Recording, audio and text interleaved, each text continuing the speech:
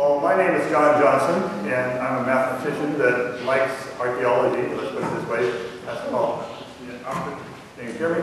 Aficionado archaeology, and especially the Shroud of Turin, which I studied for even before I was a biblical Christian, and it got me interested in Christianity. So today, I'm here not to prove the genuineness of the Shroud, but to show you it's an interesting relic, an interesting thing we can learn from, and also may help illustrate things about our history. And also, we'll see this, first of all, I'm just reviewing what I'm going to talk about here. The problem we have in believing something. I don't believe in an archaeological relic, and I don't think you want to either. Just like Speaker Collins was saying, we shouldn't believe this is the city of Sodom. It's something, belief is not something that we want to do with archaeological relics. We are to believe in the reliability of the scriptures. It has some merit. There is some consequence to that. We're to believe in the efficacy of Christ's blood on the cross.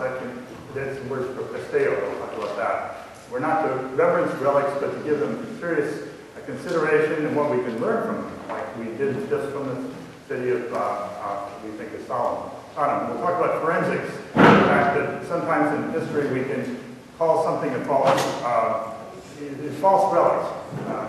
Sometimes we can say it's true and find out it really was false. And I'll talk about those things in the Vinland maps, for example, and the diary of Richard that was considered to be true and that was false. So both directions, how we can make some huge errors in forensics. That's forensics of relics, not forensics in law, which is very similar.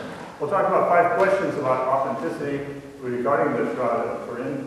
The first one we'll be talking about is called, is this crucified man an image or medieval faith? And of course that will revolve substantially about the 1988 carbon-14 dating, which Teddy Hall, the famous debunker of the Hilldown man, was crowing about how he had been now successfully debunked the Turin Shroud. Second question will date on whether or not we can identify that. We'll also identify the question, even if we can do that, was the 1st century date of for the linen particular. Regardless of what's on there, who is on there, what about the fabric itself, and the image on there? Could we date it in some sense to the 1st century? Third question we'll have, if we can pass those 2, or at least consider them, is there a provenance trail? Provenance is the history of ownership. Can we find a trail going back to Jerusalem? Fourth question we'll have, if we pass all those questions and tests successfully, is it the image of Jesus himself? And how would we, what tests would we use for that? Of course, we'll be using biblical tests for that. And fifthly, the most difficult question, which some people address first, if you're suggesting that the medieval faith, especially, was the image formed? Was it formed by a real crucified man, which is some people have proposed in the 15th, 14th century, and just simply faked it up using a real crucified man or dead body? Could that be done, and how would it be done?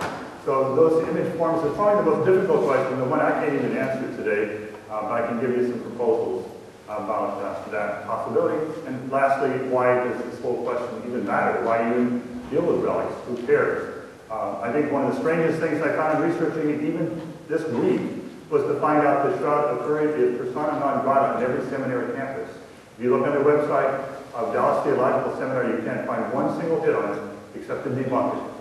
And treat it as something, not debunk it, but treat it as something not to even be discussed like that. So anyway, so what we'll do about today is go through these first things, and first discuss what the word for pisteo in the Greek language means to trustingly believe. And it's been mistranslated, I believe, in the King James and other Bibles, as just simply calling it believe. Not because it's a wrong translation, it's because in English, and King James understood better than we do today, because the English language has changed. Today we believe we're going to have a cup of coffee. We think we're going to do something. It has nothing to do with the word pisteo in Greek. That is, in Greek it means to trustingly believe. And that's the way that actually the NIV translated correctly is trust, if you want to make a single word. About John 8:24, Jesus said, unless you trustingly believe that I am, that's ego amine, which is a very unusual word, that means I am, and we add the English word he, then you shall die in your sins. So the word there is correctly used, what they word we believe. It's useful and as well as necessary to, Jesus says, to trustingly believe that I am basically the Redeemer. And so the caveat, that is the thing to worry about, is you trustingly believe only in Christ's redemptive act of God's word. That has some merit and eternal merit, not relics. In God's commandment in the Bible, Genesis and Exodus chapter 20, one of the 10 Commandments says, you may read along with me, you shall not make for yourself an idol, or likeness what is in heaven above or earth beneath, and you shall not worship, or that is, I say, for reverence, or serve them. My conclusion is from that, my training, my dad, and from my church is, we are to abhor images and icons of God the Father and the Son. And that is to be an iconoclast. Iconoclast actually originally was used as a destroyer of images. We're not to destroy other people's images, we're to destroy it in our own churches and lives. We're not to use them as something to reverence. That's what my interpretation of the Exodus commandment is. But Reverend Messianic Jews don't even show the face of Jesus. So we don't have an image of Jesus in our church, in our house. That, I think, is the proper way to look at it. If we're going to put an image of Jesus in the house, I would put up a black child, or North American Indian. Then it'd be more. Then I would say, okay, you're showing that as a representative of everyone on this earth. That's what he is to be a Messiah for them.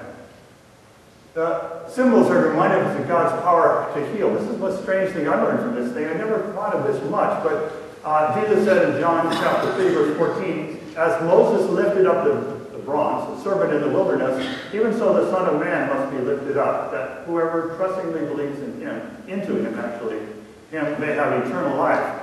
But what was the bronze serpent? The bronze serpent, in Moses, in Numbers 21, verse 9, Moses made a bronze serpent and set it on a standard. And it came about that if any serpent bit any man, then when he looked upon the bronze serpent, he lived. Well, we are today to look upon Jesus' life on the cross as to look toward it for healing. But in Hezekiah's time, 2 Kings 18:4, the 13th king of Judah broke in pieces the bronze serpent that Moses had made. What had happened? So it said by 7 centuries later, they had become an object of worship. They had, but in the period of time of Moses, in this nice artwork we had by Adrian Ingerblind, is that it was to look toward it would be healing. Well, this is something we don't think of today, but it really made a difference in their lives. They had something that not only needed, but was efficacy toward healing. So I think there will be some application here that's independent from the abhorring of the images. What is forensics? Forensics is the object of certifying relics. Well, this is a more general definition. Obviously, forensics can be that of crime of law, to convict somebody of a crime. Who did it, how, when. But not everything that in law is to determine who did it. After all, forensics, it says somebody's got a painting or an object. Is it real? That is still a legal definition because you need copyrights, you need permit, good ownership. In the case of this Yale Vinland map we'll discover, it's because it's worth a lot of money if you debunk something of great relic value. The possession history is the name of the provenance. Provenance is the history that who owned it when. And you want to pick its method of creation. That you can debunk something if you can prove that a piece of ink on an ancient map was not available in the time that that map was supposedly created. So you either make a relic genuine or debunk its fraud as the most recent creation. It makes a lot of difference for money, if you want to put that or ownership. The Norse map at Yale University shows an island, we think maybe Newfoundland in the right place, west of Greenland. So it has all that marks of what it should be. But it was dated to the year 1450 by Yale scholars, and so it was worth a very significant amount, very significant to our history. It was later has been corroborated by actual archaeology on Newfoundland. You can say that that's probably correct. So, but at the time that Macron debunked it in 1974, he found precipitated anatase, that is crystallized titanium dioxide, but he made the mistake of neglecting 16 contaminants. Well, it turns out that titanium dioxide, when you do it here in our contemporary civilization, you don't have any contaminants. You have very good chemical laboratories that can very easily eliminate contaminants. So mark of contaminants is ancient. It's not modern paints. So to go make a long story short, it's recertified after he died, and he wrote a book on it, you know, throwing I debunked the Vinland map papers, but it was recertified. He was wrong in 1995. More detailed spectral and cyclotron analysis of further on 21 impurities by Yale University and scholars at the University of California and Davis independently certified that McCrone was definitely wrong. Why is I bring this up? Well, McCrone will come up and figure prominently in debunking the Shroud. Also on the other side, what about the other direction? Forensics errors in confirming relics falsely. The Hitler diaries were confirmed as authentic by handwriting experts, including Max Frey. Remember the name, it will come up a little later because they'll use arguments the other direction, because Max Frey will be a proponent of the Shroud based on pollen dating. Stern magazine paid 9 million marks for the diaries. The problem, and again, the person they paid it to was an intermediary. It wasn't the hoaxer because he would have been found that way. But so it's a conspiracy. But the problem was most of the real examples that were presented to Max Frey and the other experts were by the same forger. But the most outrageous part about the whole Hitler diaries, there was such a huge amount. Remember that came out, 1983? Is there were 60 volumes. I mean, if you're going to make a fraud, make it a big one. You know? But he had so much forgery around there that the examples that they were comparing against were by the forger. So, but by the time this all got sorted out and debunked, it was a long time, several years, and based on paper and various other characteristics. But the most interesting thing about it, this forger, Conrad Kajau, was so clever, he wound up being convicted by only 42 months for fraud and wound up keeping all the money. I thought that was pretty nice, pretty clever. I guess they weren't able to prove enough fraud, the fraud. Nobody had been lost any money. They voluntarily given the money. But the major thing I'm doing is here today, you'll never hear in any other presentation of the Shroud, I will give an equal-handed viewpoint on both sides. I'm not an iconoclast. I'm not a Shroudie. I'm not a proponent of the Shroud. I'm going to try to give even-handed exits of both sides of the issue. And the surprising thing which made mention to you, there's more hostility against the Shroud among Bible-believing academics than there are among atheists, which is surprising. Most people think it's the other way around. The Bible critics come from the 4 different viewpoints in this history. The first one is the atheist side, the skeptical inquirer, the other viewpoints is called. So they're prominent ones written in the book of Joe Nichols that thinks it's an artist's forgery, thinks you can do by bas relief, and we'll discuss that some. But the most significant, I think, is Josh McDowell, is skeptical based on the mummy wrap theory. I have a guy from my group, at Bible group, that thinks the same thing, is that you can't think it's possible again. We got a trump card. The Bible says it was wrapped like a mummy. We'll discuss that. I think it's a very important issue. The third issue, and you'll find in the skeptic magazines and otherwise, well, the church prelates, they've already identified them. The first one around said Bishop Pierre de Arcis in 1389 when the lady pulled out the shroud out of her closet, this widow, and started to show it, said, oh, I know it's not a shroud. He brought this letter to Clement, we call the anti-pope in France, and he said that it was cunningly painted, the truth being tested by the artist. Well, that was kind of strange. Most people, when they quote this, they don't realize that Bishop Pierre de Arcis never even went to Livry, the area, Livry, to see the shroud. So he didn't even have his own personal viewpoint. So how did he come to this attitude? Well, he may have talked to somebody that had copied the shroud. We don't really know, but it's certainly a point of evidence. We can't neglect it. It is part of the trail. Finally, the most compelling argument by skeptics is that Walter McCrone, this expert on dating elements like the Vinland map and elsewhere, identified he had ferrous dioxide, iron oxide on the shroud, and artist pigments. And he was very definite. He wrote a book about it. He wrote it in his journal. What they failed to point out was that the journal he published in was not refereed. It was his own journal of microscopy. And so it was not fairly judged. And whenever people, scientists from the Shroud viewpoint, and most of them, like I say, not Bible believers, is that he wouldn't answer them. He wouldn't come to the conferences. He came to one, I think. But he didn't want to address the issues. He just simply had his viewpoint that this is painted by a person, and that's that. To his dying day. Finally, the most important part is the carbon-14 dating of 1988. 3 labs dated to 1260 to 1390. Teddy Hall quoted on that saying, anybody believing in the Shroud is like a flat earther at this point. So it's definite. We've got it done. Unfortunately, he didn't mention the fact that all carbon-14 dating in anthropology, and I'm familiar with that, is done in context. When you're doing a dating of carbon-14, you ask what are the other circumstances related to it. If it doesn't agree with it, you've got to be suspicious of that year dating, because it does come out wrong sometimes. And so you do ask that question. Well, he was careful to divorce himself from any of that. He wanted to make it totally independent dating, and so he eliminated the Shroud crowd from even addressing the method of doing it. Even though the Shroud, they call it the historic crowd, was all scientists, most of them non-religious scientists, like agnostic Jews, agnostics.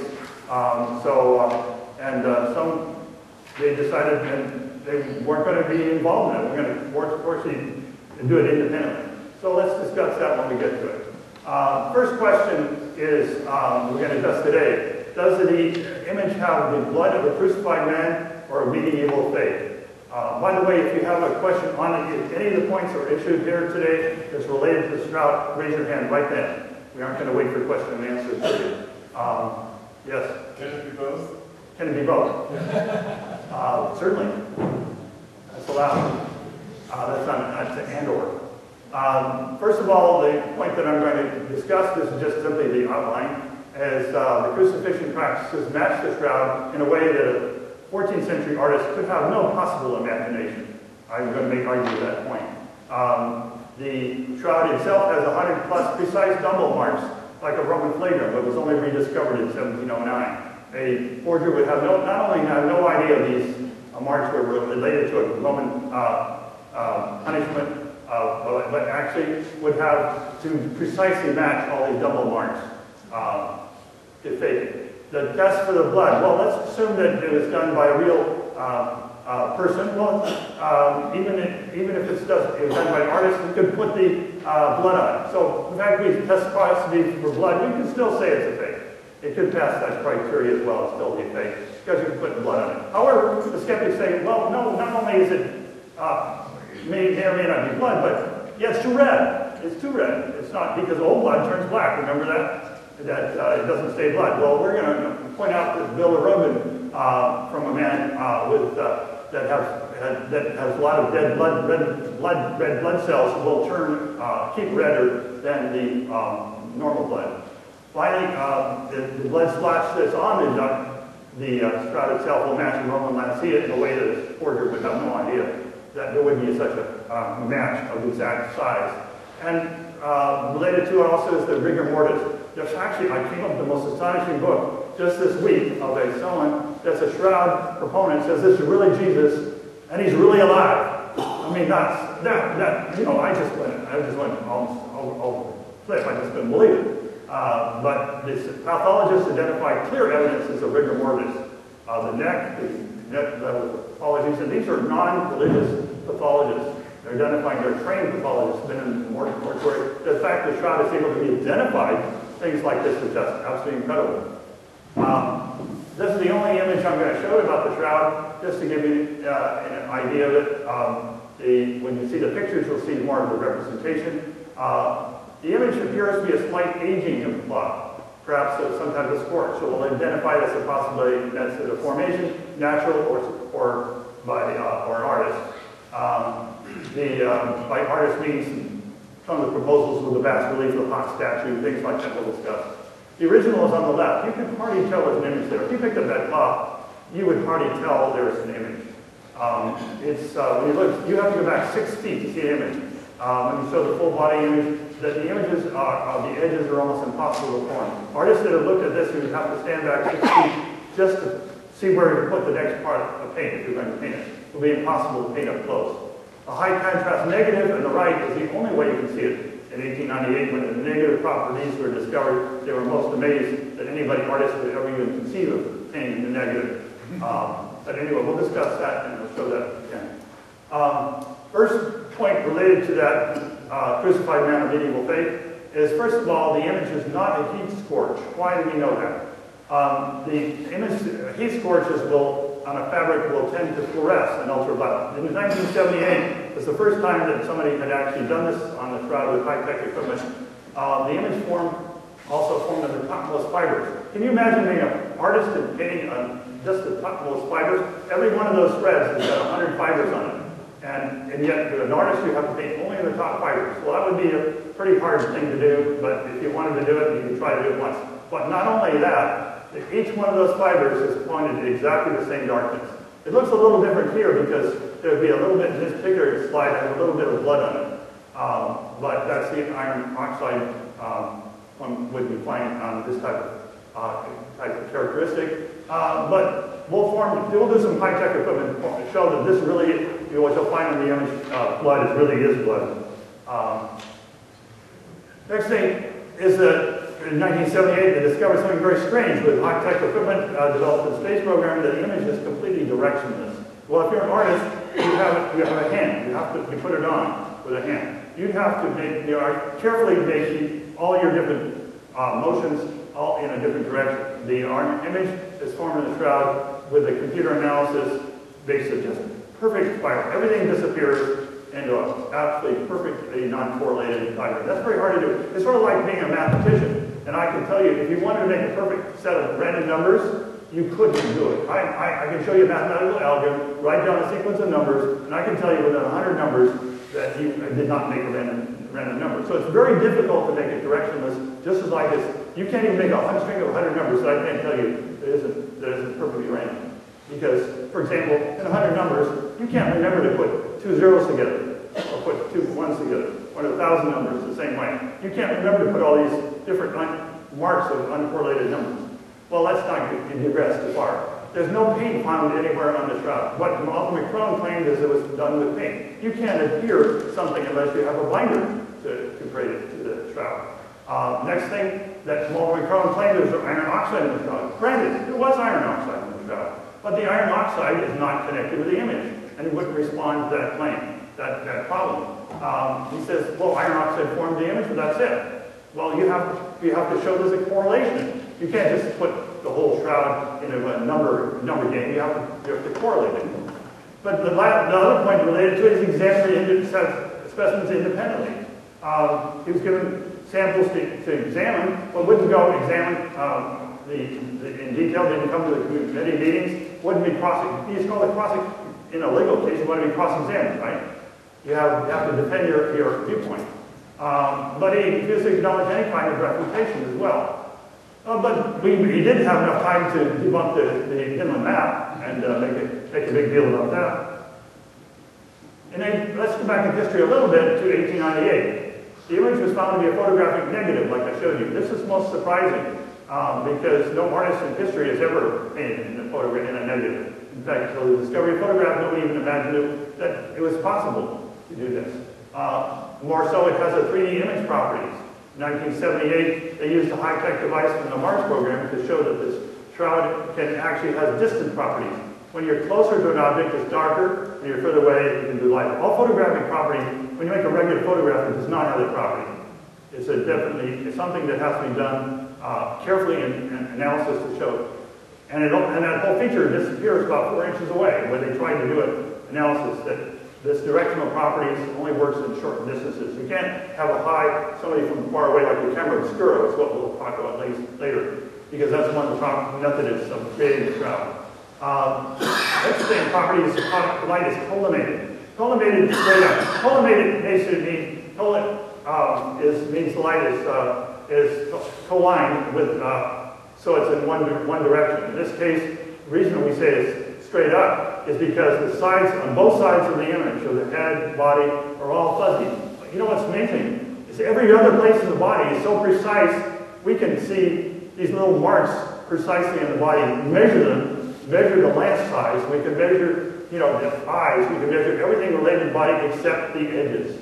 And artists, and every major artist will tell you this, all major artists are done with edges. That's how you design, that's how you make the painting. If you don't have an edge, you'd have to stand way back and try to figure out what you do it. For example, does anybody like impressionist paintings? I'm sure you do. A lot of you do. It's very difficult because you have to stand back a while just to try to find where you're going to put the edge. And what they do very often do is pencil or some way of where you like to put the average edge of the painting.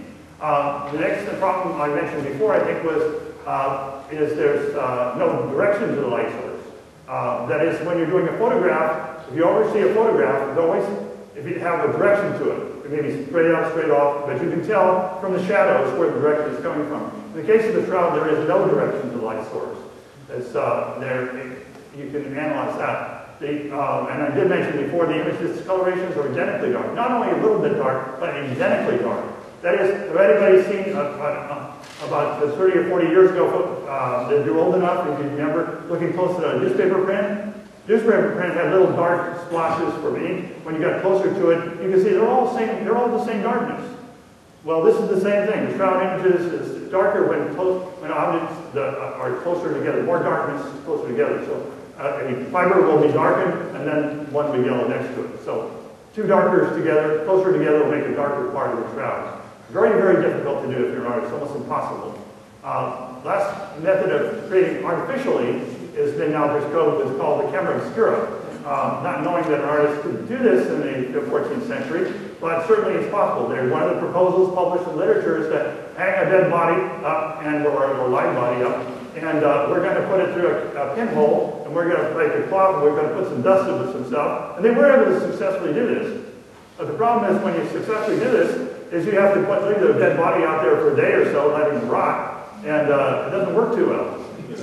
And but they don't bother. They only put the part that they want to show that's possible to do it. Yes, it's possible to form an image, but it isn't precise. It's a fairly better with camera obscura than others, but as far as making a photograph, but it fails the property of being collimated, light source, and 3D image properties. So none of these methodologies maintain all the properties. Is this image fading with age? No, it's just the opposite. The image has absolutely not faded with age over the period that's been known. Only the background gets darker. That's the reason you can't see the Shroud well. And that's why I showed you the first photograph, is that they artificially changed to make the contrast greater, lighter and darker. And all of a sudden you can see the contrast better. It can make it able to see the image better. But it's going to happen a period of time that the image will disappear and because the background gets darker. We discovered, most amazingly, that the Shroud apparently did not change within the fire. 1997 was not destroyed, they were rescued from that fire, but back in the 1500s, there was a Shroud that actually burned holes in the Shroud, but it didn't affect the image whatsoever anywhere else. If it had been an artist image, that fire would have run the paint, it would have done something to change the image. But the new discovery, something you'll never have heard before because it's been fairly new, is there was a faint duplicate image found in the reverse of the Shroud. One of the most strangest things is why should there be an image on only the topmost fibers and a very faint reverse image, the same image on the fibers. So the back one, I haven't read it, it didn't say it, but I will predict the one on the front image was a negative, but on the back side will be the identical image, so it will actually be a positive. So just because it would come through. But I don't think it means the formation, but there is somebody that proposed a method for that.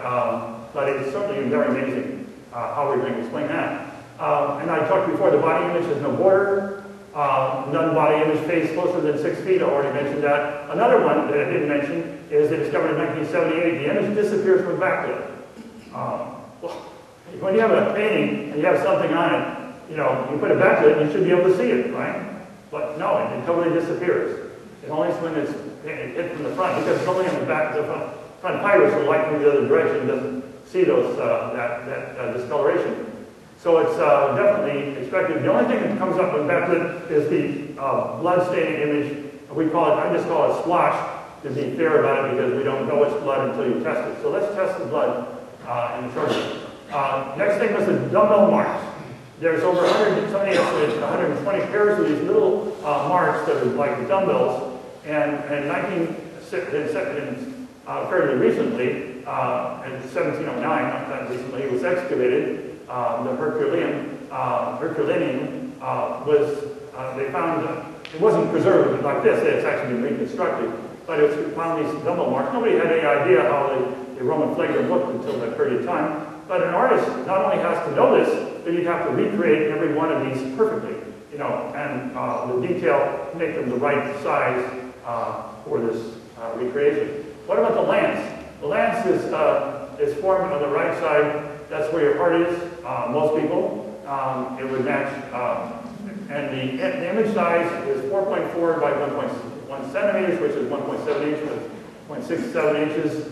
When I say perfectly matches a Roman lancea, nothing matches perfectly any. Even though one, you know, lanceas don't match each other, but it would be an expected size. But this certainly would be unknown to a 15th century artist. This is probably the weakest part of my argument, even though I have a coin that's based on it, but it certainly must pretty because I like coins. But they've been argued that the point on the object, on the eye, are in fact points on the eye. I think that there's evidence of that, but when close examination, people have a hard time seeing it. So it could be the image of your imagination, you can say. Like seeing clouds, you see a dinosaur on the clouds. You can say, well, maybe that's not really there. But there's a technique in computers called computer enhancement, like we did with the Shroud image overall. And computer enhancement does find these objects, and not only does find it finds the letters on the objects which match the coins. The coin on the bottom, this Pontius Pilate coin, minted in about 30 AD, does match in many points and points of similarity, even to the points of the letters meeting the Tiberius Kaiser, the first letters. The last three of the first part and first three of the second part, they identify with letters. In fact, the most interesting thing about it is the fact that letters that are found K-A-I are misspelled because the, you can see that K-A-I on the Shroud, that's actually a misspelling of the C-A-I, the Roman spelling. The K-A-I would be the Greek spelling, right? And so people have argued when they first discovered this, well, you must be wrong because it's misspelled. Well, somebody went and looked, and they found real coins that have that same misspelling. So again, I'm saying, as interesting as this is, it's probably the weakest argument simply because many people looking and saying that, well, you're just, you know, creating that out of nowhere. Most important thing about pathology is identifying rigor mortis. This is debated. If it's a real person, can you identify it's a real body? Again, I said a whole book. A person that just said Jesus wasn't even dead on the cross. But rigor mortis was very interesting because the man that's identified in the Shroud has his hands crossed over his body. His privates, in particular, one of the criticisms I read in a skeptic magazine says, well, this must be a forgery because it's obviously showing modesty, crudity. And I said, no, I'm thinking that because modesty and crudity in the 14th century was put a linen garment over there, not your hands over it. It's completely nude. So except for that characteristic. But the rigor mortis aspect was the neck is obviously based on the body. The most interesting thing about it, which doesn't come up most things, is the foot is actually bent very sharply down on the image, indicating that it's stuck there. I mean, a body that's not normal will restore itself, to a normal state. But in fact, the image shows that the foot is actually stuck in a downward position, as if like it would have been with a hole in front of it as it had been nailed to a cross. So it definitely shows a rigor mortis characteristics. Some people have seen, have seen that even the back of the body, the buttocks, the body shows evidence of rigor mortis. They can identify photographs. To them, it's like a photograph. But the problem is that how are you going to make this as a natural mechanism? So let's propose that. So we're skeptic. We're saying, yes, it's a real body. Let's try to recreate a photograph to be based in a body. Okay? They're saying, well, it could be an aura or an early photograph. I already showed you the camera obscura has that problem because you'd have to leave a body out there for a whole day or two decomposing. Would make a real problem with that. Aura, we discussed that, might be possible. But again, you have to have, with all these characteristics, you have to have a real crucified body to do it. So let's propose that as fallback mechanism, it's a possibility, a real crucified body by a naturalistic mechanism. We'll get back to that in the last question. But I've looked at all the methods for skeptics. I'm not going to present them all today, but it's very difficult to even imagine how you're going to create this naturalistically. And yet when I read the articles, they make it like, well, bas relief, that's no problem, or photograph the camera obscura. So they make these as if there's no problem. Well, I'm trying to show both sides, and I want to show you that we have considered that, and it's very problematical to even imagine how it should be created, even if you have a real crucified body. Joe Nichols' idea of bas relief, well, statue, well, there's no detail on statue whatsoever. I mean, it's absolutely preposterous. You're going to put this in an artist, maybe, but bas relief is very fuzzy. It doesn't have a good characteristic of detail. Most important part here is also human blood. Very important issue. Is it real human blood? Well, you can argue an artist, they could add the human blood, just splotch here and there. Well, yeah, but it's got a problem. One of the problems I mentioned before is red. It's too red. The indication, though, for the analysis of pathologists like Pierre Biomimicry in 1981, using chemistry determining blood type AB. Again, the type I won't think it's definite. Again, it's just confirming the blood is very likely. The redness is actually due to the bilirubin, which I'll show you in the last point. That's stress of the liver. If you have jaundice, for example, they turn yellow, remember that characteristic? The reason is because your body is producing too much bilirubin because all that red blood cells are getting killed off and your body is trying to react from it when your liver by creating too much bilirubin. Bilirubin itself is only yellow-orange, but your body will have this yellowish property, and also will tend to turn blood for many, many centuries, will keep it a reddish flavor, reddish side rather than turning black.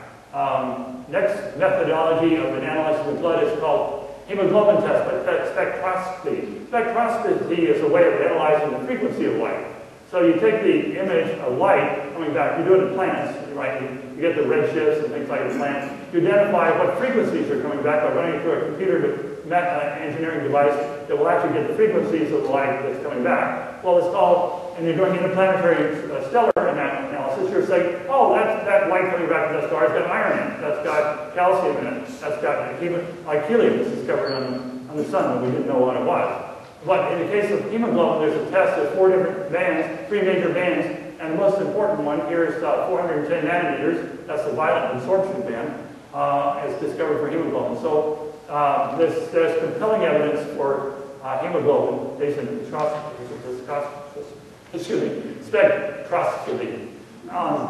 What's the next test? X-ray. This is 1978 human blood test by X-ray fluorescent test. They identified the maximum image was for calcium, strontium, but it was evenly on the shroud. So the iron was maximum in the splotches, which would be expected with blood.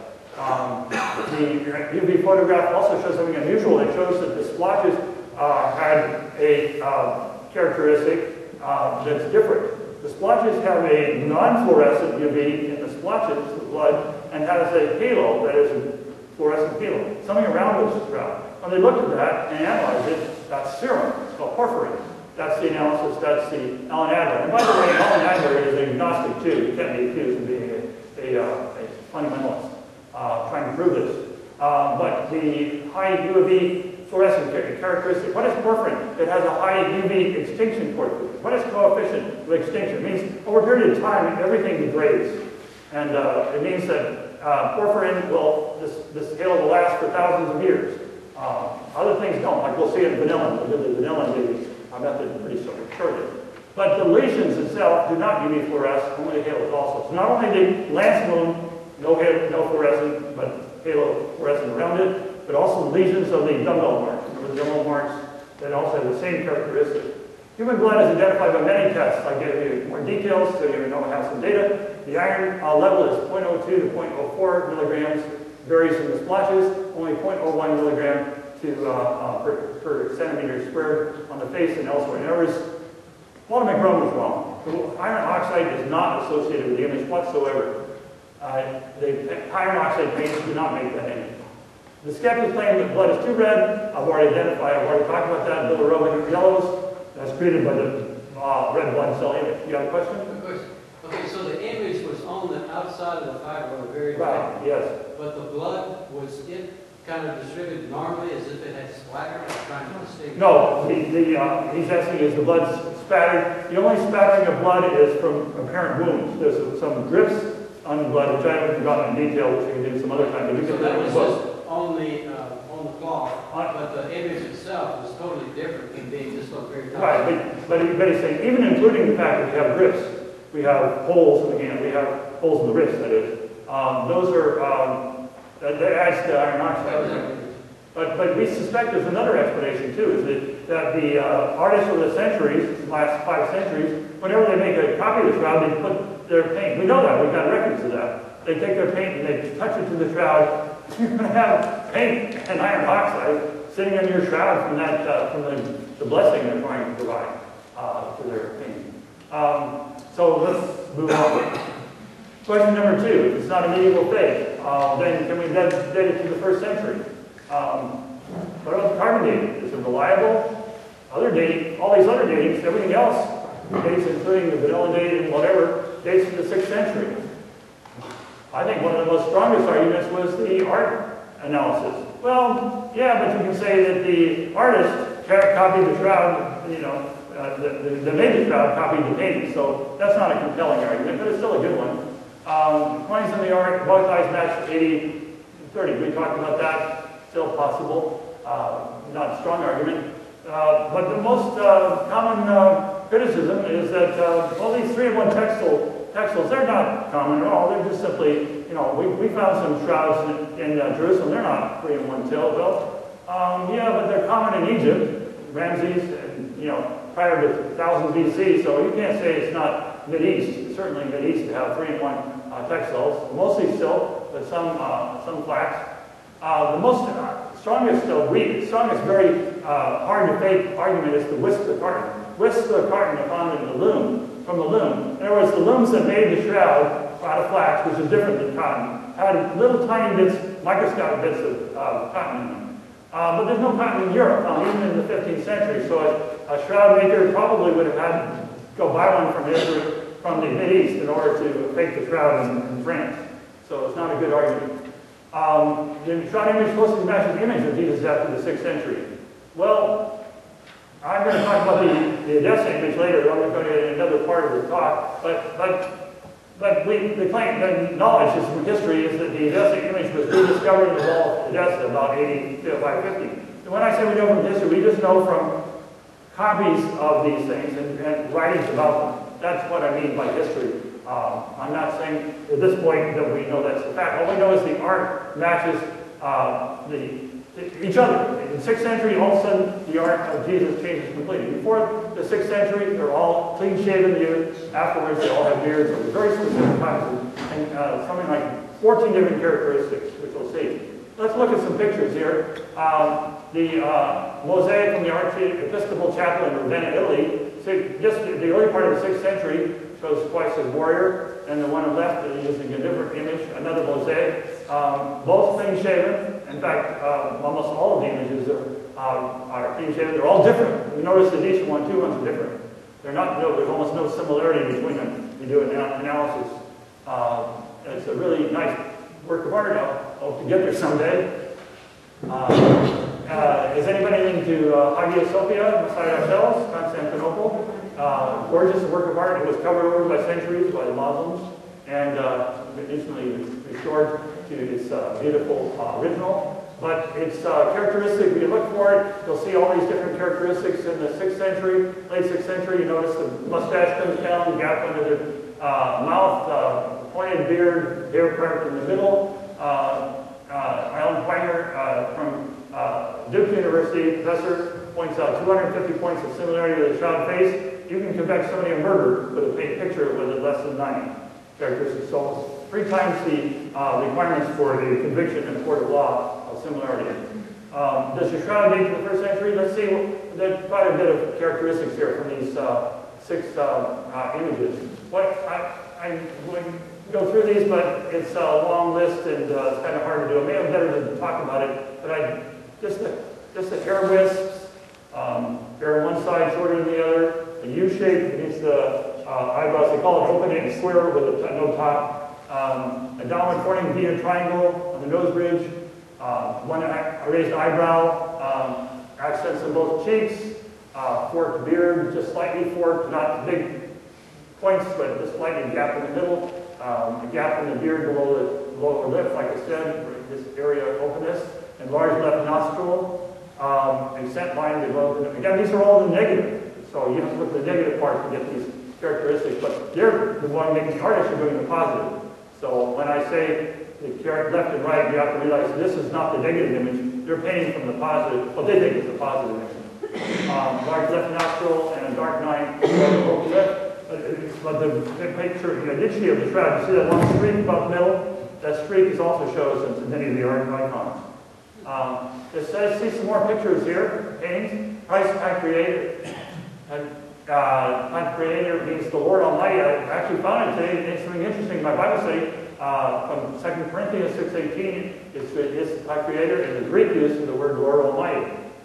Again, the Lord Kyrios, Pancreator, is the Lord Almighty used in that context. It's used several times in the Old Testament, which I can give you references for. But a beautiful piece of art from Cephalou Cathedral in Sicily, 1131. At least 3 centuries before the shroud. Another beautiful picture, Christ Pancreator, from 1100 BC at Athens, near Athens. Now look here, double hairlock. Look at the top of the hair, just below the hairline. Hair center part, right hair a little bit further. V feature above the nose, large eyes. Again, circular type eyes. Long nose, forked beard, a little bit of gap here between the two points, and a beard gap under the lip, where you can see some skin. So a beautiful painting, but has the same characteristics in many cases of the shroud. A coin recently found from Justinian II in 685. Remember, these are Byzantine characteristics. So Byzantine became Christian around this period of time. They put Jesus on the coins. The shroud image is very well represented.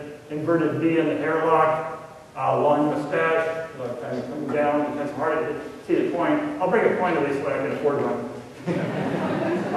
Full short beard, not very long beard, but no hair under the lip, owlish eyes like the circular type eyes. Beautiful picture. How about linen? The linen was the 3-in-1 herringbone weave. I can describe that, but that would take too much time. It shows the style of the East and Mid East, not even known in the 14th century. So they couldn't even have gotten this the 3-in-1 12 from France. So that's kind of a weak argument. But the microscopic cotton traces from the loom, cotton was not even known in Europe. So that was very difficult to explain that. I think this is one of the strongest new arguments that's come up, and very recently, in the period of 2000, that Raymond Rogers, before he died, did some detailed analysis of vanilla. Most people think of vanilla as a vanilla bean, okay? If you have vanilla bean, you take vanilla, you grind it up and put it in your ice cream. But great stuff, but vanilla carries some other things that exist in flax. So flax has vanillin. Over a period of time, the vanillin degrades and becomes undetectable. Just remember I said the lifetime of certain compounds like porphyry and whereas the lifetimes of compounds that degrade. The vanillin found in the shroud is undetectable. That is, and according to Raymond Rogers, published in a referee technical journal, says this identifies the shroud as at least 1,300 up to 3,000 years old. It cannot be. They didn't have space in history. Certainly, the image would be about, I didn't put it there, it's about 30%. 30% of the vanillin would be present in 1,400 from to the present in 600 years. So it's a very strong dating technique for identifying this as at least 1,300 years old, but not conclusively first century, but certainly indicated. How about the carbon-14 dating? I would say this affected me most because my wife can tell you I did some lectures on the not carbon-14 dating, but on the Shroud of Turin back in 1980s, early 80s. And about 1988, carbon-14 dating came out, like many other people said, I'm done with it. Not because I didn't believe that we had some reproducible relics, but why bother? It had been proven the the medieval day, you know, it kind of trumps everything else, right? You know, at least I wasn't positive of that, but you certainly didn't waste my time on it. For 25 years, until this last year, until I find out what some of the, start reading more of the material, started especially back to Gary Habermas to talk on. Again, Gary Habermas is the only academic that actually is a Shroud proponent. They won't even discuss it in any other, I can think of Steve can tell them, won't even discuss it in schools because it's so hot, it's a hot button issue. But we can talk about this more if we want to. But the carbon-14 dating is very interesting because it violates every known methodology of carbon-14 dating that's done to this date. First of all, it violated the protocol. The protocol was established was to use different regions. If you're going to date an object, one region, that's some contamination or some uncertainty. You want to use more than one region. Use a mathematical analysis. If you pick 3 samples from the same region, you're going to get the same dates. I mean, is that a no-brainer? I mean, you don't do things like that. Second thing, the violated the protocol. Use 7 labs. You know, use small samples. They don't need a very big sample. You just need 7 different labs to make a mathematical analysis. You take 7 labs, you take the mean and variation of 7 samples, you get a reasonable distribution, right? You take 3 labs, there's a very high probability that all 3 come to the same number, just based on chance. So it's not a good methodology. Fourth thing is to request specifically not use this race area region, which is suspect. It's got a wrong coloration. It's got a discolored region. You know, why didn't you ignore the evidence? The answer is they divorced themselves from talking to the STIRP. They specifically told them they didn't want to have anything to do with the STIRP group because they wanted to be scientific. No, actually, don't confuse me with facts. So the bottom line is 1988, the Shroud was dated to 1360, 1260 to 1390 with 95% confidence. Doesn't that sound like a no-brainer? It's done, right? It's a done deal. The answer is, yeah, that's only if you decided that you did it properly. But let's go on from there. Come back to that if we want to. Question number 3, the dates of the 1st century. Is there a provenance trail to Jerusalem? Well, here's one of the strongest arguments that I have seen back in 1982, but it's become even stronger since then. You'll see that. But the provenance trail of Max Fry was the trail that he found compounds. This is just a survey now I'm not going to talk about. The pollen found from France, Turkey, but most from Jerusalem. Did you ever hear about that? No. When they're trying to debunk the Shroud, their articles will not even mention the parts that hurt their case. So, but where could it have been? Could it have been the image of Edessa? Well, yeah, but you got no connection. Don't bother me with that fact. Well, but yeah, but it had the image of Jesus, and it was all, you know, very phasey, called not with dangerous hands. So it's got some characteristics. It's only head in that case that they can write about. But what about the Mendelian and Constantinople? It had a faint image, full body image. Maybe that could be connected too, but it was supposed to be the image of Jesus. Maybe there's a connection there. But the new evidence actually published in Biblical Archaeology Review, which many of you get. There's a strong, compelling case for being found in Jerusalem by an agnostic Jew named Bannon, professor of botany at the Hebrew University, identifying not only he finds an abundance of flower pollen, specific flower pollen, but he found the flower image. Nobody had discovered this before. There's a flower image. How on earth did a flower image get there? Then having the pollen associated with it there. And another very compelling recent evidence is, again, published in BART. I guess probably the last one was published in a different journal. But limestone in the heel matches only limestone found in Jerusalem. 1986 BART. We'll get into that in more detail. Let's discuss the limestone issue first. The limestone, and not only a little bit, significant amount of it found in the back of the heel. Again, the right place to find something was the usual form of calcium carbonate. Yeah, calcium carbonate occurs in many different methodologies, in case you didn't know it. But the most rare kind is travertine argonite, and even rarer with small amounts of tronium and iron. I can show you the charts, but I decided to leave it out. It's published in the art, and I have the journal reference right there. You can actually find the journal article either online or find it over at, I got my copy over at Northwest University has a copy. What it does is it doesn't even match limestone 30 miles away. I mean, this is incredible. I mean, this is very strong arguments that this shroud was in a limestone tomb in Jerusalem. I just think it's just amazing. How about the shroud, size of the shroud? This is new too. I haven't seen this before, so recently. The shroud is size, it's just accidental. It just says accidental. Some guy forger from France just accidentally picked up a shroud that was 8 Syrian cubits by 2 cubits. Well, you could say that's just an accident. He just cut the cloth and got it. But you know, it's him. So it looks like it was created in that form. But the shroud is 175 inches by 43 inches. And, you know, there are other cubits. It's just, you know, this is not the only cubit out there. You know, your forearm is 18 inches. It could be 21 inches. So a Syrian cubit is 21.7 inches. It just happens to work out exactly 8 by 2. Well, just a coincidence. But the conclusion, there is a small argument here that the shroud was made in the Middle East, not in Europe. What about the pollen records? Again, the trail. I'll give you a little more detail on that. Is the pollen records trail in Turkey and Israel, but the plant pollen is unique to species. In fact, this argument is so compelling back in 1978 when Fry came up with it. All the shroud critics would say is that you're a fraud. You just made this stuff up. You must have put it on there. Because one piece of pollen is one thing, but he found 59 different unique pollens that were identified, and many of them coming just from Israel, or he couldn't find any possibly found in France or Italy. So there's a trail of the pollen to Turkey and Israel, but he had to actually go to Israel and find these plants. He didn't even know what all the plants were. He actually had to go find these specific plants. Doctorate in botany in the Zurich Police Science Lab, and used the pollen for identifying murder victims. He did something bad here. We just found out that he used sticky tape when he got these stocks without any, no need to agitate, so he got some marks on the shroud. So he did something bad there. He did 49 pollen samples there. But again, I said, I'll skip this a little bit. He used, most of the samples, 45 species, 78% were found in Jerusalem, but only a small percentage, 29% were found in France or Italy. Again, there's some overlap in some of these characteristics, but not that much overlap.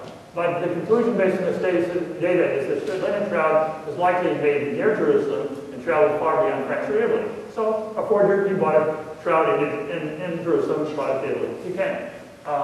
Still possible.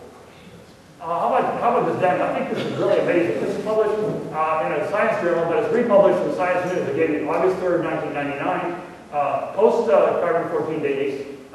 He's a strong Jewish scholar. He's not a Christian, not an evangelist in any sense, but he is committed. There's pollen on the shroud. He's determined, not only a little pollen, a lot of pollen. I mean, he's identified a lot, and a big splotch of it by this flowering. I just think it's amazing. In fact, Science News is not known to be a promoting religious artifacts. It's saying, you know, this is very good, you know, good evidence. They're going to letters the editor. Nobody refuted him. He's a man of extreme talents and capability of botany.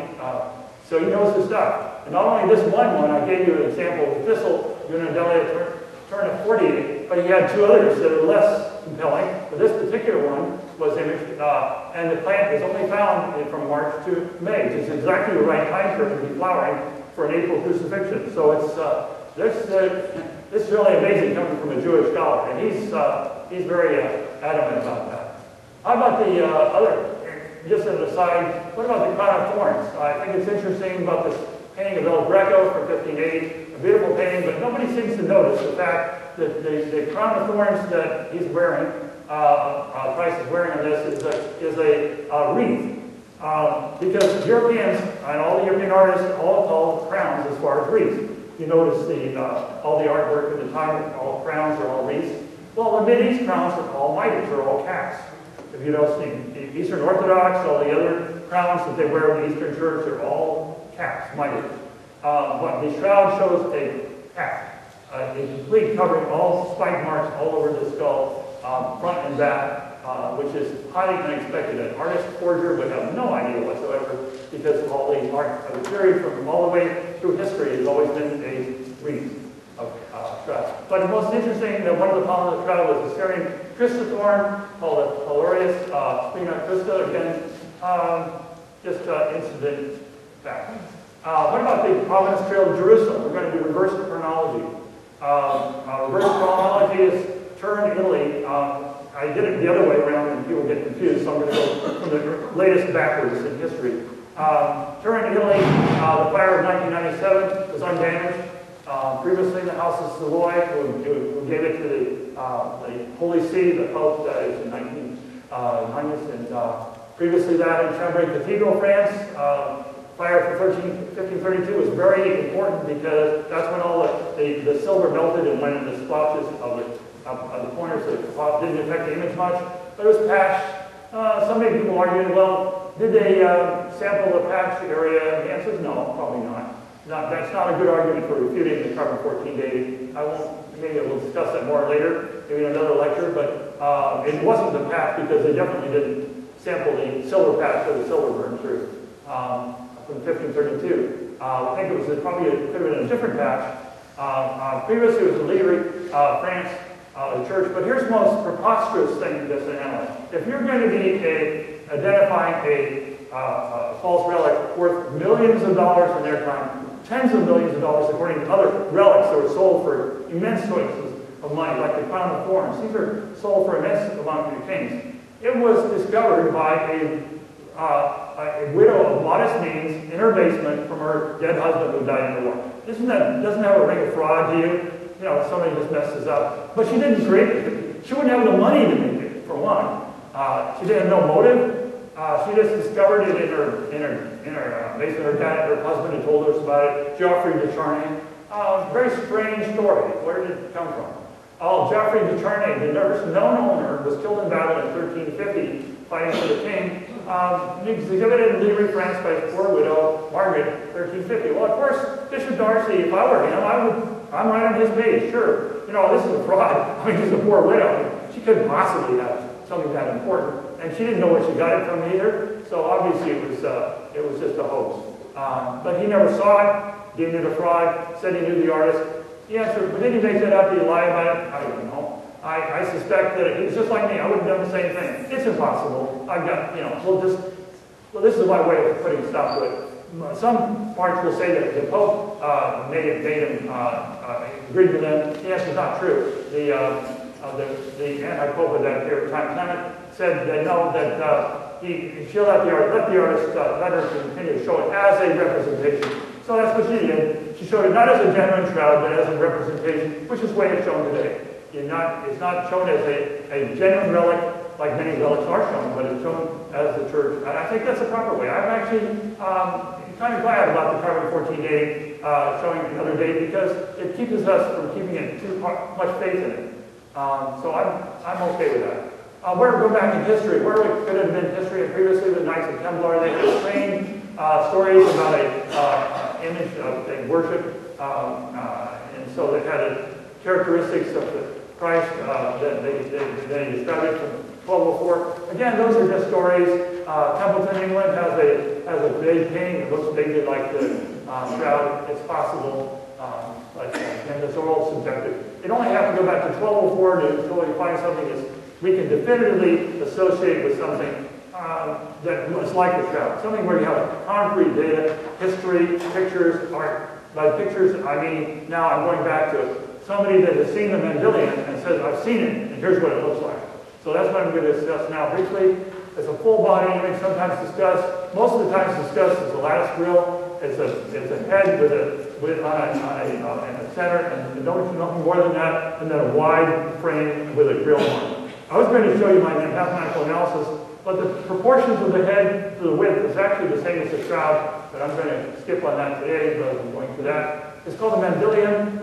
What it means is a piece of cloth with limbs. That's what the word means. That's all it means. But it's also known as a tetradiplon. What we suspect is the shroud is formed by folding it in 4 times. In fact, the shroud analysis has shown that they can see the fold marks. The fold marks have been identified as have been folded in 4. That is, folded once and folded again. You think 2, but that's really 1/4 the size. In many times in history, that Mendelian has been called a cloth not made with hands. Moving right along, this is one of the most interesting pictures, and I don't have the shroud picture to go with it. I didn't find it this period of time. I have pictures, but I didn't make it. But the shroud has holes on it. We call it the poker holes because they make a little L on it. And if you look at the picture there, Again, I don't have my thing here, but you have to look at the image to see these holes. There's a hole, there's a hole, there's a hole, there's a hole, this is a circle in here, but this L formation, and this is a blow up, this part of the pavilion, found in the Craig Codex. This is fairly new information, found in AD 1195, well, maybe in AD 1195. It matches the shroud's L pattern holes. Nobody ever knew until they found this manuscript that these holes could have been formed prior to the 14th century. No record until, because all the other pictures don't have anything identified on it except the sometimes the lattice. This the first one actually shows a herringbone type weave, and it shows the holes in the exact formation of the shroud. You look for the Hungarian, the website, just look for the Hungarian Codex, and you'll get all the details of that. What about going back before that? The Trail of Providence is now to a totally different object called the Image of Edessa. But yet there's a Providence Trail from Woodinville back to Edessa, because this story does record it was taken from Edessa to, which is in Urfa in Turkey, southern Turkey, in about 944. So we can trace it back to 944 from 1204. The last bullet down at the bottom, again, it's just repeating that same thing I said in the previous slide when it was taken in Constantinople. But the story going back, and we have the story going back to the 5th century and one later up to the 10th century. The shroud was brought to Edessa by the apostle Jude Thaddeus, usually called Thaddeus, but there's some indication in history that Thaddeus was related to Mary as a cousin. There was in the family that when Mary died, she passed the shroud on to somebody else. My suspect is that, again, I talked about it before, there was probably possibly no image at all. It was just simply a cloth, because they never discussed it had an image until later, until this period of time. So, but the legend of the healing of Christian King Avondale, he was sick. According to the story, Thaddeus came to him in the 1st century, and we know it's a real king, and he was healed, and the whole city became Christians.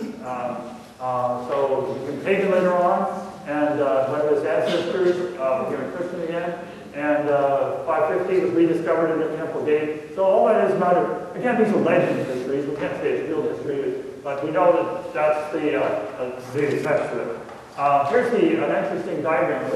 You can see the history of it here. You can see the picture. If you look at it carefully. The cloth being presented to Asgard by Thaddeus. It's a 10th century legend, the story, the picture. Again, it's been created by hand-to-mouth stories, so we don't know where it comes from. Before that, there's other stories that are related to it. But we have fairly, you can come in from other references, King Avondale V of Edessa ruled the city-state between 13 and 50. So it's the right time period, and the story to match the story of the Shroud in Edessa. Could the Shroud of Jesus be brought to the King Apostle? That is by King Edgar. It's one of the most amazing discoveries. I always thought this was anti-biblical. You don't have objects to heal people. Only Christians heal people believing in prayer. But here's an example from Acts. I had no idea until somebody pointed this out. Acts 19, verse 11 and 12. Now God worked unusual miracles by the hands of Paul, so that even handkerchiefs or aprons were brought from his body to the sick, and diseases left them, and the evil spirits went out of them. Wow. This makes the story of Edessa plausible, not totally biblical like I first thought. So it has some plausibility even scripturally. Question 4. If they originated in the 1st century, is the image of Jesus of Nazareth. Does this correspond to the biblical record? Jesus died, burial was wrapped in a slab, left him and decomposed in a slab, not involved as a mummy. That's going to be my contention. Again, this is a debated point. Very bitterly debated, in fact, among the academic community. Second point would be Jesus' burials will be hand-crossed from the groin and Qumran. Skeptics, I just saw a magazine just recently that, that's prudish, it must be artist's creation to cross over the groin. Only found in Jerusalem. All the other, in Hebrew burial sites, nobody ever finds this crossing over the groin. So this is one example that's hard to fake. Nails in the shroud wrist, top to palm, match real Roman crucifixion by anatomical tests. The anatomical tests indicate that if you put it through the palm, it'll rip right through it. And like the test by Boeing, if you look at the literature, if anybody studied it, is that it wouldn't hold the body up. That's not necessarily a compelling argument, but maybe the type, in some cases, it would tie it to it. So, but in fact, the shroud image does show an image through the wrist, and you can look for hard and wide, and you will not find a single artist rendition of anything other than the image of the blood coming through the wrist of the palms. And in fact, the stigmata of the ancient saints, when they had these marks, were always through the palm. So it definitely doesn't match the artist rendition. It would be considered false based on that characteristic alone. The Jewish burial was about slab enough to decompose. We're almost certain of that. The question was it mummies? The mummy is a totally different question, but the intention was to decompose. They were to decompose, and after a year, they would put it in a bone box. Well, the question was, Jesus embalmed and wrapped like a mummy. Artists and theologians still think so. John 11:44, and he who had died, Lazarus, came out bound hand and foot with grave clothes, and his face was wrapped with a cloth. Doesn't that sound like a mummy? Right. And can't deny it. Raising of Lazarus at Paduccio, the lunar segna in Italy, 1278. But take a look at that picture. Does that look like a guy who's going to go anywhere? I mean, he's not going to go anywhere. No, I don't think he's going to walk anywhere. Not anytime soon. But you can show you how ingrained something can be, even biblically, among biblical scholars.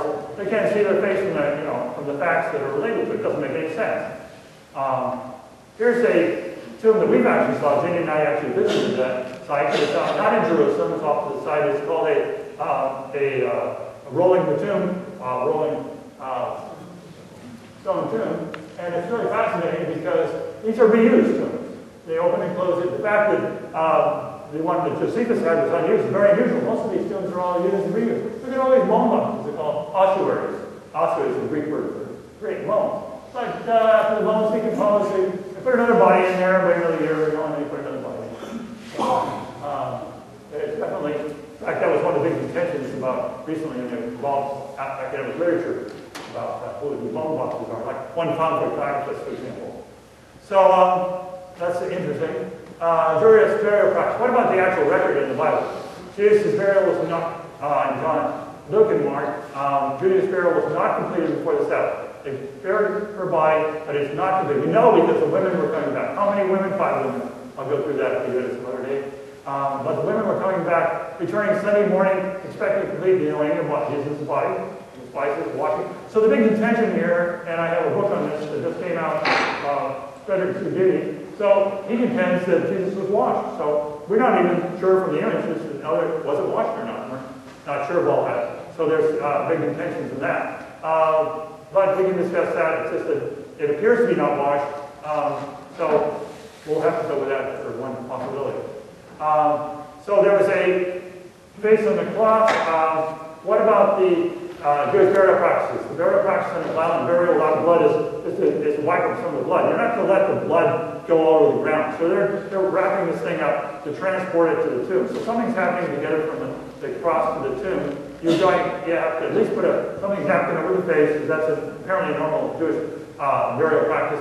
That's not necessarily going to bury with it, they're just transporting it like that, but it's called sudarian. So skeptics will say, how can there be an image in the shroud because you got a sudarian over the face? Well, the easiest answer to that, and no-brainer, it just says, well, they took it off the face, They put it nearby. I don't know that's a fact, but it's certainly consistent. But it's first laid on his face after removal from the cross. We're pretty confident of that. They don't want any blood spill. In fact, they're more than there's one part of the Jewish burial practices that they lose too much blood in a violent burial, they're to not wash the body. There is a reference to that. We can discuss that in some more detail. I'll give some references there. Mishnah, in reference to that.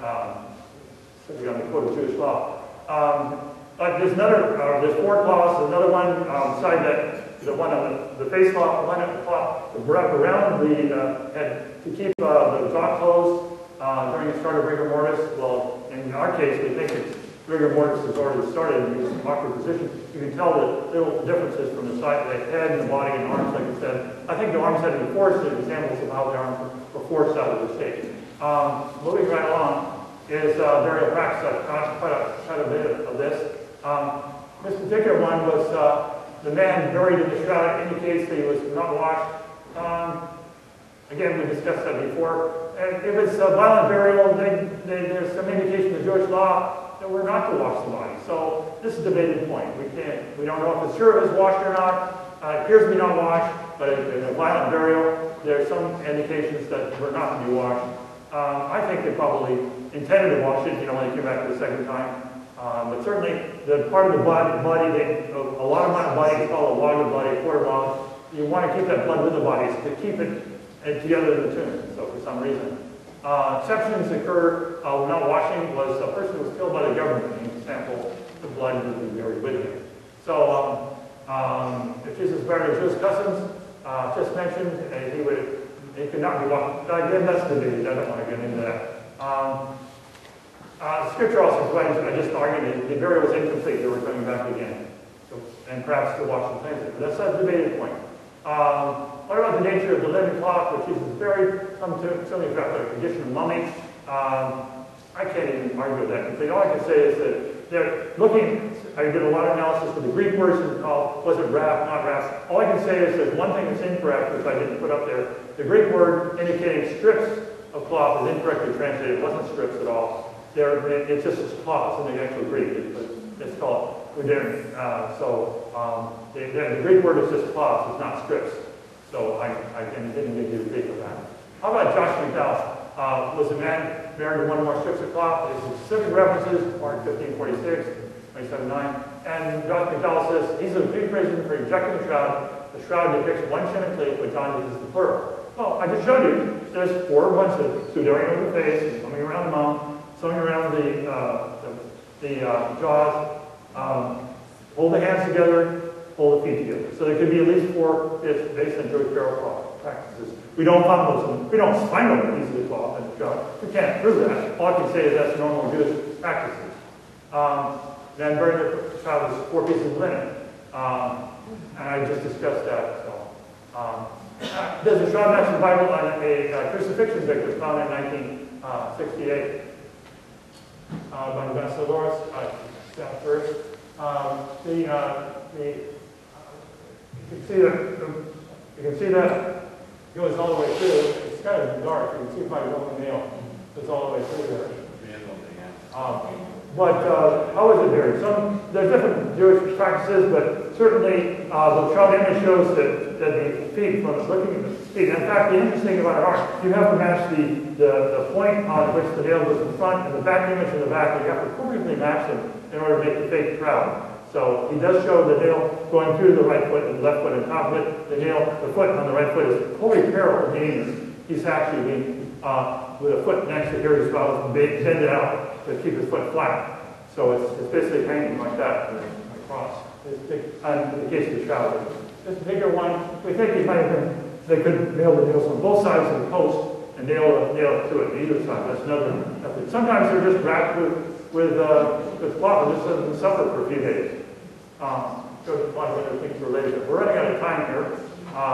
So the last question was, and just close with this one, how could the image of blood get there? All these different techniques. I don't have a perfect answer to this. In fact, the only question I don't have an answer to, but we can rule everything else out. The only paint ruled out, paint ruled out, everything ruled out except radiation scorches. And the only image that's been created, actually, this was done. We actually had a guy swallow a bunch of radiation fluid that's used in a laboratory, and he actually created a radiation image. That's the only one that's been successful by swallowing some a compound that will create radiation. And it wasn't as high focus as the shroud image, but it's the only image that can be made. But how does the image form so diffuse that radiation can form it? It's premature aging of the cloth, not a heat scorch. It doesn't fluoresce under ultraviolet. The remarks are extremely precise. All these people measure all the dumbbells, measure coins on it, read the coins on the eyes. You can see flowers in the image. Oh, the flowers aren't going to take ultraviolet. Well, where's that coming from? So even explain there's some supernatural revelation, that doesn't work. How are you gotta make all the flowers have got images on the cloth too. People even seeing letters in the audience. Fulminated radiation. It's the fact that it's the only one that has that property. That's all I can say about that. What is the only proposal that anybody's made that's made sense? I'm talking about from a supernatural, possibly explanation resurrection, but even allowing that possibility, you have to have a mechanism. You can't just say God made it. That's not going to work. But assuming there's a supernatural explanation of a resurrection, just that one premise, John Jackson has predicted, in fact successfully so, that we image on the backside of the cloth. I think in science, a useful prediction is correct prediction is very useful. Doesn't mean it proves the case, it just means science making a prediction is very important. But natural explanation is not ruled out, as we discussed earlier. They're still working on that, which I can say many of the scholars are Gnostic Jews. They're not proving the Shroud of Turin. But you've got to perform it with fuzzy edges on the side of the body and only the top fibers. All these different characteristics are almost impossible to fake. John 19:33, when they came to Jesus, his eye was already dead, they did not break his legs. The legs aren't broken in the Shroud image. And that one I just showed you about that guy they found, where he was crucified body, his legs are both broken. That's just, you gotta do that. Again, it's a real crucified victim, it doesn't match Jesus, would possibly probably have the leg broken just like that other guy did. John 19:34, when the soldiers pierced his side with a spear, emitted blood and water came out. It's probably not water transited, it was clear fluid, which they could call water, or the cardio fluid would indicate spurting out, coming out of death. So these things were John 19:36. These things were done that Scripture should be fulfilled. One of his bones should be broken. No bones were broken in the Shroud, not even in the wrist. And also, we think that that tests have shown there's several places to put it through the wrist that don't break the bones. And John 19:34, they should look on it. Scripture says they should look on it when they appear. It's a prophecy from Zechariah, also a prophecy. Again, you can say that's not that real relevant, but it's actually did it. It's a lamb shown on the Shroud as well. Matches that characteristic.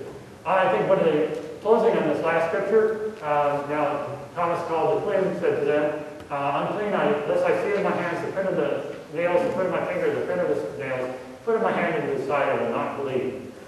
And that's the only time it says they use nails, by the way. It doesn't say in the actual crucifixion. It says that in his hands and body. Put in his side, I will not believe.